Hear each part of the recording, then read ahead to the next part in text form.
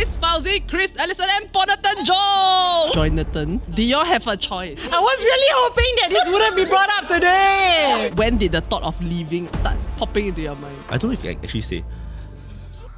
The reunion you've all been waiting for. This is your daily catch-up. Who? Who are they? NOC.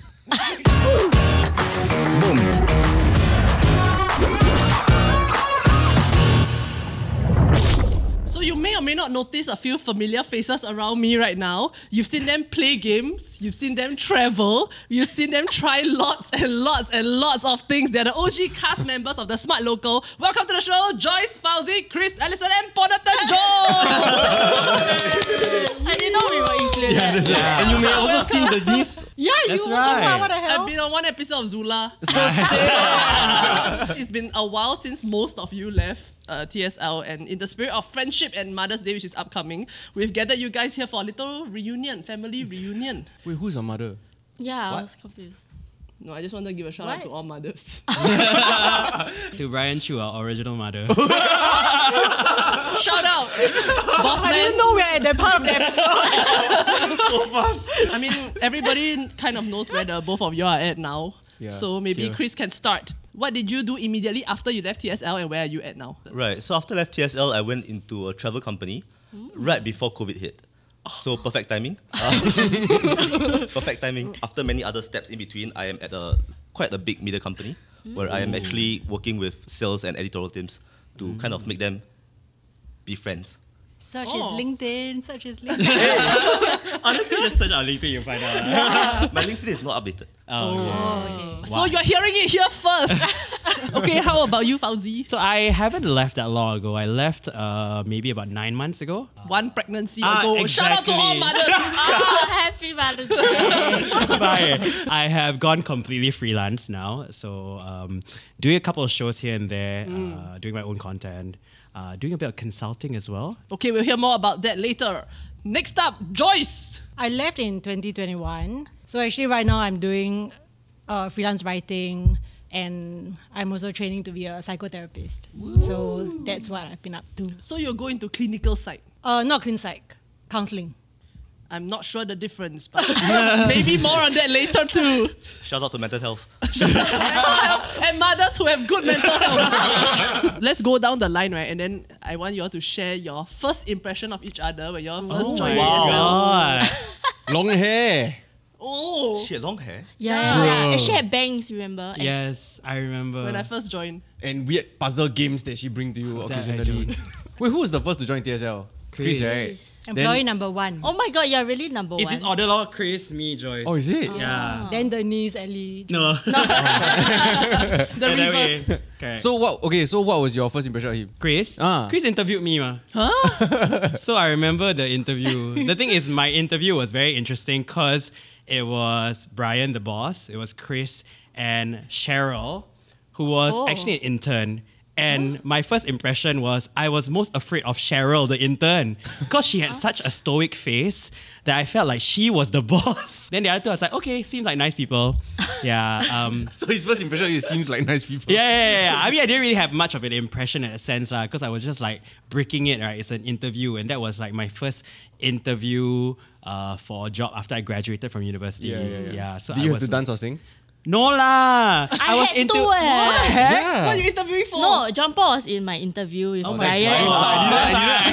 No, then at that point of time, there was this very famous song, you know, the last night, I think it was like a Yes, trending yes, song. yes. So they heard I was a dancer, then they were like, oh my god, like can you create a dance to go viral in Singapore? Who is Then- they? Who is they? No, Brian. They all. Then Jon Paul, just the whole interview, he just looked at me stoically like this.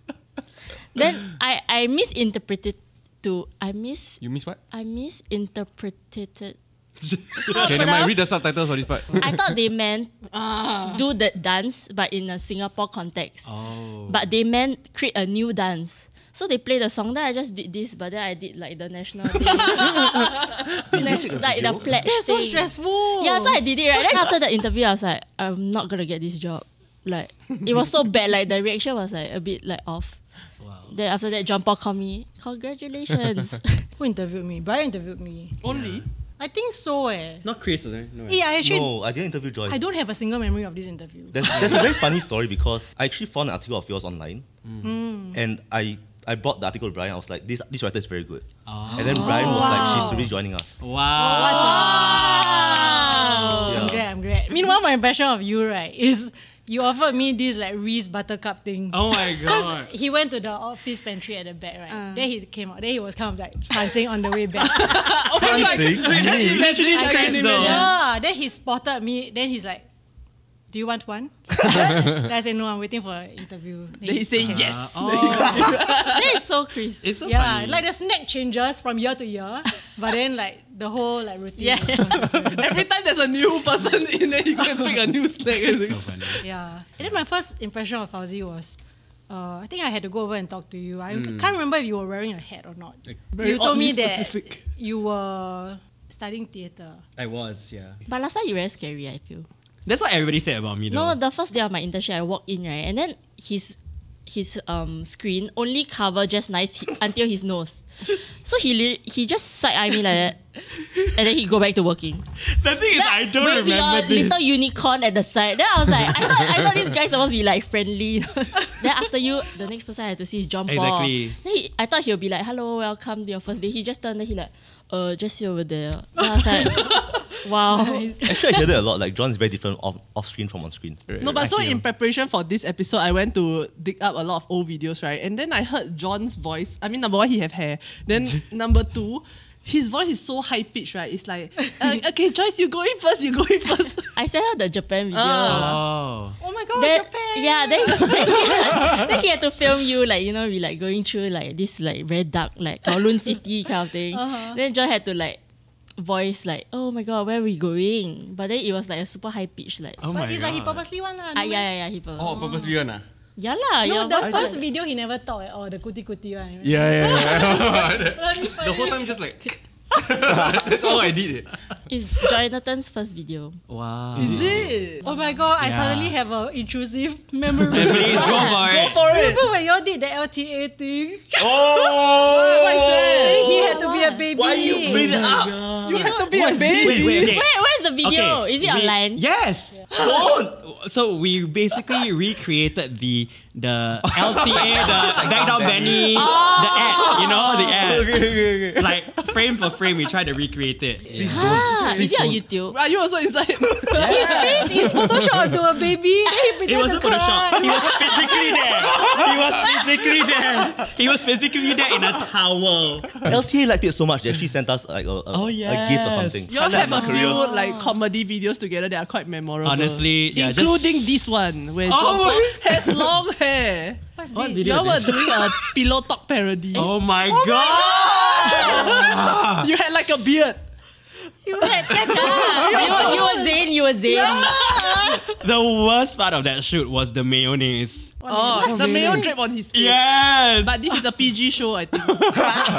So just now we also did bring up another core memory from TSL, which is Joynathan. Oh. So, just said calm down okay. lah.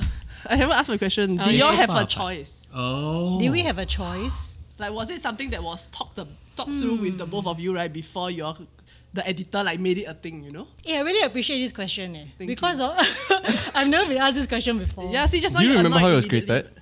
I don't remember. I think the viewers created it. No, it was actually the editor that created it. If I'm not wrong, the intention was they pair us together. Then right, they will just force the couple edits out. So honestly, right, in reality, right, we never do anything, right. I just look at her, waiting for her to say something or what, right? Because at that point, I couldn't speak, right. Then they will just edit it to look like I look at her romantically. You know what I mean? Then got rose petal for them. Yeah. And Korean drama music somehow. Then from that point on, then it just kept happening. The comments were responding to it very well. Yeah. Well, this is brand new information to me. I didn't know that it's premeditated. I always thought that it was viewers, like the Oh, they started viewers shipping. Yeah, I also shipping. thought. Right. So you all just went along with it. Yeah, because you know what? We got to travel to a lot of places as a Yeah. result. And all the travels are what I remember of my time there. Yeah, so really like it's worth it lah. Even though I can't remember if we had a choice, but like no regret. It was fun. Yeah. I unlocked something else. Someone. Wow, what is this? I unlocked something else. She's a The bit scared. startup. Yeah, is that Joyce just I want to put it out there, That right? was fun. Then I sacrificed myself, okay? And you also sang. I was really hoping that this wouldn't be brought up today. Oh, it's good because we can clarify. That's that why OB marker. That's a lie. I can screenshot our chat. It totally didn't cross my mind. Oh my No, God. but I have to say that we did it for a good cause, you know, right? Yeah. Yeah. I see. what's the cause? We agreed to do that, right? Yeah. So that the show will end. Yeah, so that the team that was handling it can stop lah. But why you stuttering? I don't know. I stressed. I'm remembering the whole. Yeah, it's a bit like Game of Thrones season 8 because the end was just so weird. You guys just were. Game of Thrones. When you all act together, right? Was it awkward? It was damn awkward. Yeah, cannot even act. It's not even acting. Sorry, mate. How with Chinese He's looking songs? out. You know what's the most awkward part, right? Okay, I don't want to say because I'm scared they go and The whole is it whole hand? Damn it. No. I The don't J even. Chow, the J Chow song. Wow, they want really Wow. kena force yeah. Yeah. Is that it the was- badminton? No, it's the part where we had to sit at the fountain. Wow, I don't Then know. I like, don't- what fountain? okay, that's why it's good that you. That was the most awkward one for me. And to make things worse, right, there was one Chinese New Year celebration where my cousins pulled out that video in front of the extended family. Yeah. Is that why you're going to therapy? Uncomfortable. Wow, I'm shag eh. traumatized. You know where I drew the line? It was when like they suggested that they sell us as a couple on the red card so that we can get clients like jewelry clients. Then I'm like, oh, that. like, do you even know us? Like, obviously, none of us will agree to that. Like, it's like the business dilemma. We both know we will say no, right? Yeah. That's where we drew the line, I guess. No, but did that require you all to say post on your personal Instagrams? Or it's like just a No, of YouTube? course. Like to sell us as talents, but like a 2-in-1 sort of thing. Yeah. I'm also a bit curious, right? Because, I mean, when you think about places like the Smart Local, it's genuinely a fun place to work. And then especially a lot of people, you go in around the same age, right? So then you make a lot of real friends there. So I'm wondering, like, when did the thought of leaving, right, start popping into your mind? Ooh. Okay. Yours say first. Ladies first. I think I had thoughts of leaving twice during my time at TSL. So one was I think around the midpoint. It's just the feeling that like it's the same thing over and over again already. So then I was a bit like, I don't know what I want to do, and then maybe I can go explore something else already lah. But then I felt like there was a lot of things that I needed to, how do I say like leave in good hands before I can move on. And then that apparently kept me around for another maybe one plus years or so.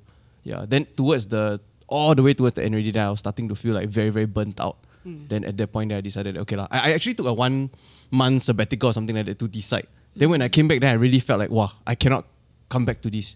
Then that's why I decided to leave. It's quite curious for me because around the period where I joined, you actually started this crazy like upload schedule where I think it was like every day you wanted to upload something. Then that was when you all did the MRT station. Then after that, slowly it fell off. Then it become 3 times a week. And then, Yeah, then like, you know what slowly happened? He passed it to me. So he left it in good hands. For Alison, right, was him leaving like kind of a trigger for you also? A little bit, but not like cause of his presence, but more Because of the work. no, as in the because workload. I know that we'll be friends after work. Like it doesn't matter about the friendship thing. I personally at that point of time didn't really like to be in a managerial or leadership position. I mean now a bit the same, but at that time I feel like I was quite stressed out by it because there were things going in my life, like because my mom passed in that same year. So I felt like it was a lot to take in. Like I didn't have the right mental capacity to take on the role that was passed on to me. So as I tried for a bit, that's why in the end I felt like I couldn't take it up. Hence I left for a break. So both of y'all freelance. left without a backup plan in a sense, like without another job in mind. Yeah. You all just left and wanted to take a break. I think I I think gave so, I gave myself a year Yeah. off lah to go and just explore and do things that I wanted to do, travel. Then lucky cause 2019 I traveled like one dog, right? Then 2020 kena the COVID that thing. Yeah. yeah. I really no. It's Remember really got one sia. year we go on a lot of trips together. Yeah lah, that year lah, 2019 lah. Like we Is go it? New York, then we go Japan, then we like and then They suddenly cannot. I mean, on that note, I think it's a good point for me to bring up our sponsors for today's episode, which is NTUC's Employment and Employability Institute, also known as E2I. We actually did a previous episode in collaboration with them as well, where we actually got to speak to a career coach. And one thing that she mentioned was that something very important to consider before you make a career change, right, is you need to be very clear about your reasons for wanting to leave. And then you need to think about your financial readiness. You need to think about whether you have transferable skills or be able to identify skill gaps. And then like whether there is support from family or friends or like other people such as career coaches, right, to help you navigate through this period of time. Wait, like in this context, is like leaving any job or a career switch? Both actually. It's because even if you move to a different company, right, like now, like when I think about my role in this company, if I want to say move to a MNC or go in-house and all that, right, I don't think that there's a direct job match for me. So when I find, right, it's like, for example, now I'm a content strategist, then after I go out there, then I become like a producer, which might lean a lot more towards like organizational side of things versus like getting to ideate for campaigns and then executing and then also editing, you know, which is the creative aspect that I enjoy more also. I don't think Brian even remembers this, but when I first joined, right, I was deep broke. For the very first month, I actually asked for an advance. Were you fresh out of uni? Yes. So I was like very, very indebted to him from the very start. So I always had this at the back of my mind where I was like, I will only leave if he asked me to leave. But there came a point where I was there for 6 years already, and I was like, I'm not doing more than what I could. I think because at that point, so you were in editorial for most of your TSL life, right? And then you moved up to become group editor, including MSN. So then it did come to a point where it's like, what's next for you? I was so comfortable. I was so comfortable that there was this plan that Brian had where he wanted to, I don't know if he actually say, hide my position, send me somewhere for an internship, just so that I can work under somebody else. Like undercover boss? Under what? Undercover boss. No, not like that. Oh my god, it's so undercover that is my first time hearing it. Yeah, I never heard Yeah, this before. no, it was a plan that we actually discussed, because one of the issues that he had with me as an employee is that I've never worked under somebody else before. I've always been the manager, but I've never... number one. Yeah. We were discussing going to Japan for a while because nobody knew who I was there. Oh my God, Singapore so is very hard fun. because it was like high profile. But how you write in Japanese? It have to be English lah. Oh. Yeah, but it never happened lah, so... What a way to solve stagnation. Usually people send you for courses. But then this one ship you over to Japan to be... Oh, well, yeah, never happened, so it's fine. Okay, so according to order of leaving, Joyce. That's me. And when I joined, I did ask myself how long I plan to stay here. And I didn't have an answer. I just told myself that I will know when it's time to leave. And then things got so fun that time just flew by very quickly. Suddenly, it's like you're 3 years in. This is not a good practice, but I don't think I've ever even checked if like my employer paid me once. I've never checked if like, the CPF was contributed, blah, blah, blah. And then came 2018. And this was also when I went for my first sabbatical. At the point of time, I was very burnt out. I thought I was ready to leave. But for some reason, during that 4-month sabbatical in 2019, 4 months. Like y'all, I also traveled like dog in 2019. And then during that time, I realized that, I actually miss work. Maybe I don't want to quit after all. And then I went back, I had all these ideas of what I wanted to do. Then I realized that like, actually all this time, I've never really asked myself what I wanted in a career. Right. And I have just been like going with the flow and relying on a lot on very extrinsic motivation, like having friends, getting to go for trips, like getting perks like this. So during COVID, I mean, it's a cliche, but when I really took stock of what I wanted and what's next for me, it seemed like what's next for me would be a business role. Brian actually sounded out the option of doing an MBA and then coming back to TSL. But when I looked at the MBA curriculum, I thought like none of this interests me, like not a single module interests me. And then that was also when I started looking at like, what are some other masters that people can take? And then I realized that I was so much more drawn to this area. This area is in psychology. Yeah, I didn't act on it then. I went on to continue pursuing a career in media for another 8 months. I think it's also interesting because like in such a young company, right, like a lot of times like the role can be adapted to what you are interested in or your shifting interest. And I think Fauzi can probably relate the most to that, right?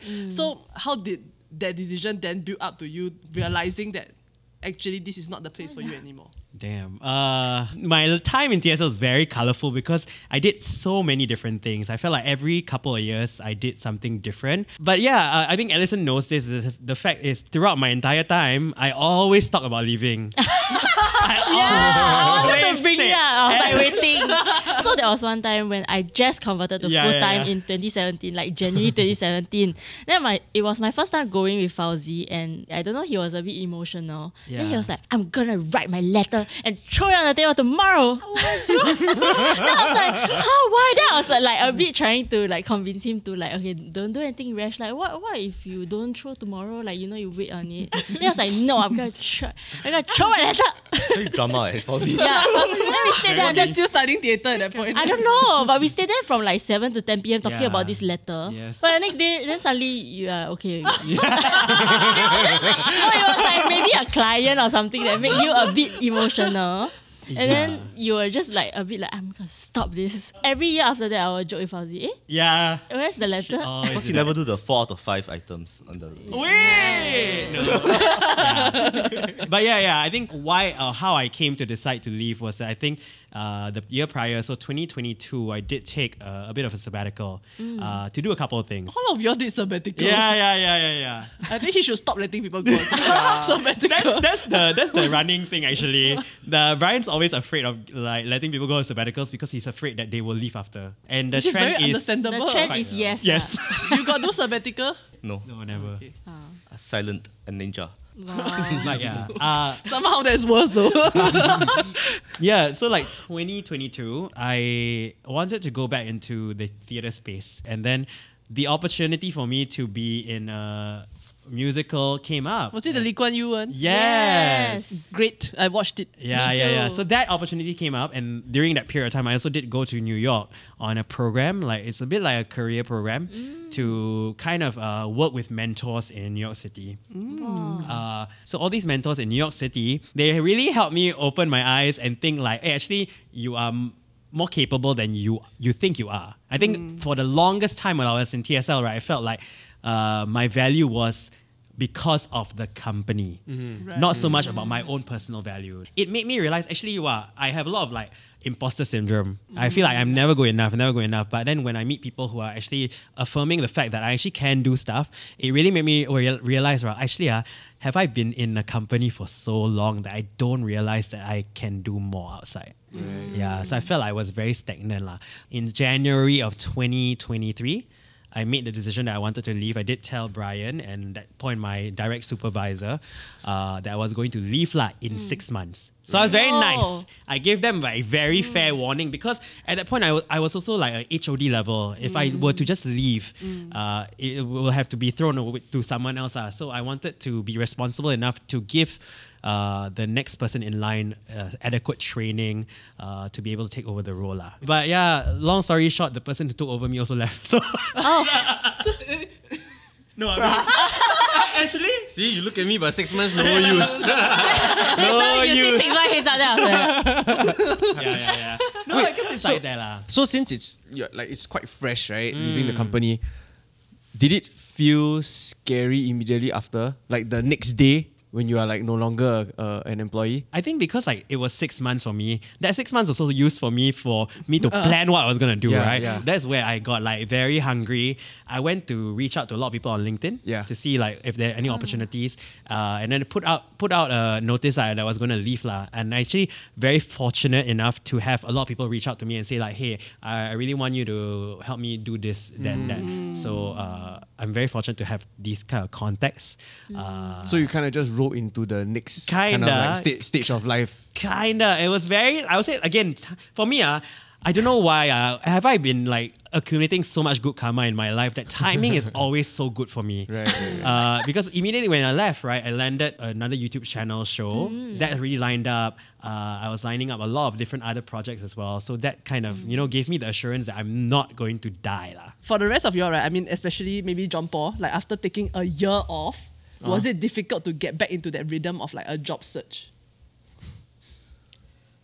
No way. So immediately after I left TSL, I did think of like what other opportunities do I want to explore before I decide, okay, I'm going to take a year off. So I went to reach out to companies that I knew I would be interested in and companies that I knew I had something to offer to. And then I go speak with these like bosses or whoever they are. Both ways, we either decided it wasn't a good fit or it wasn't the right time, whatever. So then I decided to take a year off. And then when circuit breaker hit, one of those people that I contacted back then and had coffee with reached out to me. And that's why I'm here now. Right. Yeah. Wow, not bad. Mine was damn difficult. Because I'm not very good at selling myself, as in at an interview. And Yeah, like yeah, I for struggle with the resume thing because I always do like those like very creative resume, got a lot of pictures, right? But then people want like the boring kind, like, you know. So like when I decided to get a job, right, I like had a good like 6 months of just trying interview after Oh, interview. you got dance or not? Don't have lah. That's why you never get in. That's why. No, you know, okay, I learned this also because I was prepping for the episode, right? Actually, a lot of resumes get rejected because they put picture. So a lot of like bigger companies also, right, they use this applicant tracking system, which is called ATS. Oh, yeah. And then, right, because they pick up keywords in your resume. So if you're putting random pictures and all that, right, they actually deem that as not a very suitable one. And actually about 75% of resumes get rejected because of they don't have the right keywords. This is a good time to also mention that E2I has a resume builder. What's So that? essentially they help you like build and format your resumes to optimize for this ATS Oh. to identify a good resume. Wow. Chris is going for interview. Huh? I like going for interview. As in, you told me before you think interviewing is Oh fun. yeah, I feel that even if you are comfortable in a job, you should be not actively maybe, but passively looking for jobs elsewhere. Because firstly, that gives you an idea of your market value. It also gives you an idea of whether or not you really want to be there. A lot of people are in their jobs because it's the easy way out. Because they simply don't know what else is out there. But if you get offered a position, you get your market value. Whether or not if it's higher than what you have here, then it is leverage if you want to negotiate for a raise. Yep. If it's lower, then you know that you are having a good deal here. The other thing also is that if you are looking for a job because you have to, you usually have a lot less bargaining power Yeah. and you're desperate. The best time to look for a job is when you don't need to. Well, I find it so interesting that you're saying this because it's making me look at, I mean, you can call it a job, you can call it work, you can call it career, right? But it's such a big core part of a person's life, Yes. right? Identity also. Yeah, and you're making me look at it the same way I would look at other aspects of my life, like a relationship, right? You need to develop these technical skills and apply these, like, Huh? That means you Like you have basically your- looking for the you next don't- relationship. You have a good no, friend that but you you're consciously applying a method or a strategy or technique to make yourself be actively aware that this is the best thing for you and you're taking care of it. Yeah. Rather Example. So that means when you're in a relationship, you go to the club, then you look. Am I attracted to anyone? No. My girlfriend is best. Yes. If I go out, If I'm she's tempted, hot. no, is the editor, wrong please one. cut this part out, please. So before the episode filming, we also got you all to submit some questions that we could ask the E2I career coaches for some advice about, right? And I mean, I picked out some of like the insightful answers that hopefully can also be of use to our viewers who are thinking about a job switch or thinking about upskilling. Joyce, the question that she asked, for someone who might want to move to a new industry, what are some transferable skills you can bring along to any organization? And the answer from Vivian, hello Vivian, who is from our previous episode as well.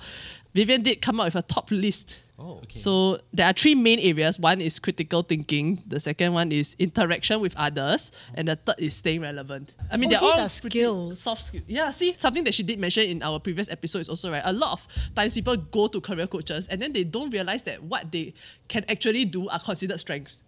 And then so that's what the career coach then helps you to do, to work through the identify strengths or identify skill gaps, right? And then after that, help you build on that and then like go through an interview. I mean, it's free, so you can call them up. The question that Fauzi submitted, actually, we did touch on also. So how do you know when it's time to move on from a job and explore other opportunities? And I think something that most of you all did mention was feeling very burnt out. This other coach, Coach Eric, did say you're going to feel like you're dragging your feet to work every day lah.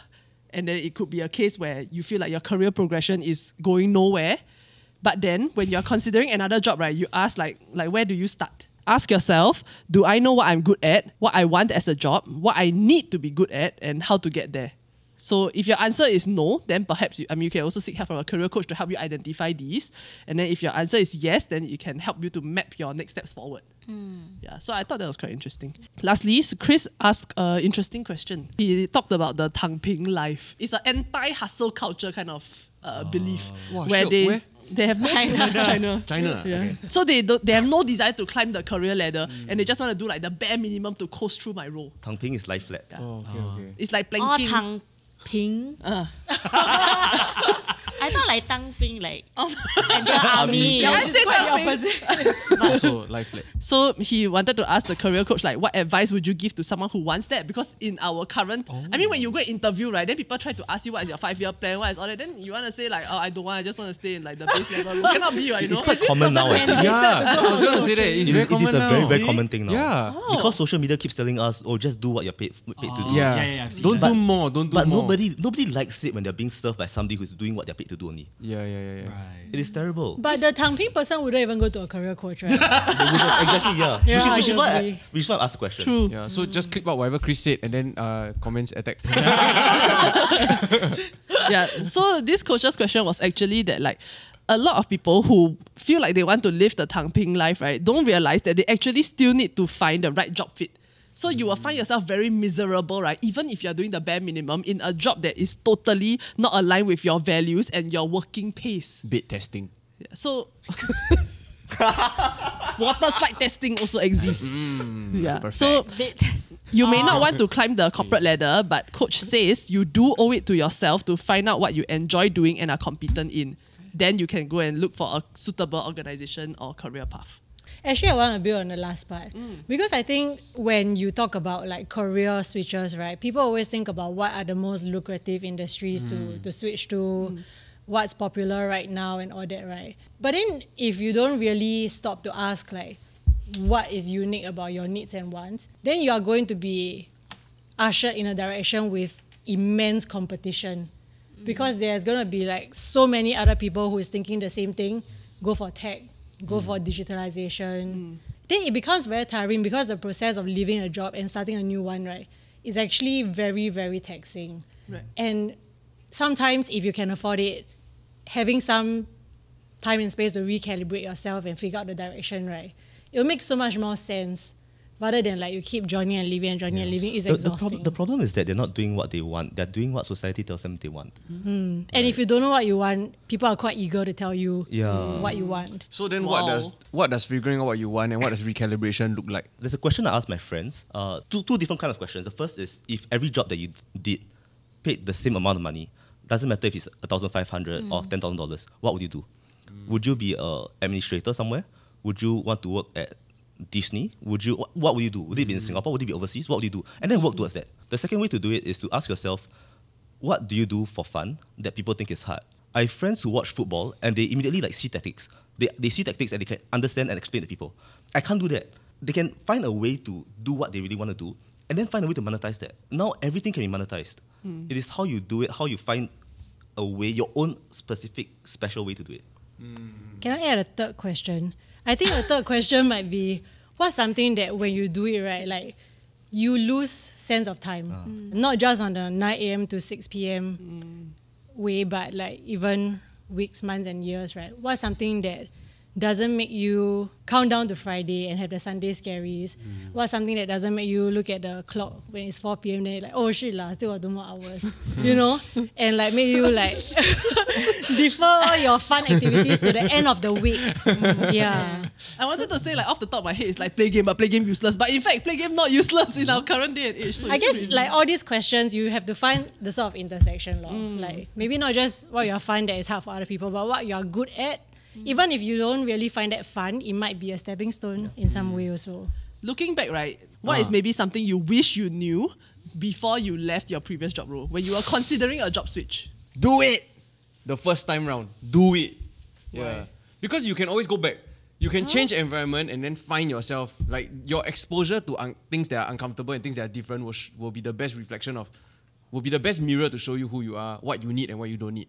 But if you just stay in the same place, then you're stuck in the same cycle. John, I think you're right, but you're also very resilient. I think a lot of people are not as resilient as you. Stop it, like No, but it's true. I feel like a lot of people, they will do that and then they'll give up after a while. Right. And also this is provided that you know you can go back to that. Yeah. To go back to whatever is comfortable. Right. So the advice is to go look for the E2I person. yeah. Not a career coach put on here. But I do see something about cutting your losses. Like maybe the first time you feel it, right? Actually, it sounds like a lot of the people who have left, they started thinking about Why look it. at me? They started ideating about leaving like for a really, really long Yeah, time. like 8 years. Before.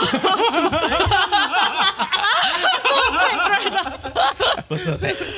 Yeah, like, and during this time, right, if you see that you are just withering away, like at one point when I looked at my resume, I realized that actually in the last year, I have nothing to add. I cannot add another bullet point because I've just been doing the same thing.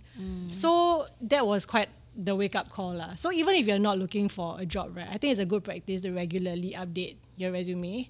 Also because like I read somewhere that it helps you with your imposter syndrome also. Right. Because you are like catching your past self up with what you can do now. Right. So it is quite a good practice to take stock of like whether it's time to bounce. A lot of it has to do with feeling and that gut feeling that all of you have, right? That tells you whether like, wait, is it time to quit? You question it. It's a gut feeling that you sense. Or even like if you want to, for example, like Joyce was talking about going to into a different industry, and then you have to go and find that for yourself. It feels right? Then you go and pursue and see what happens, right?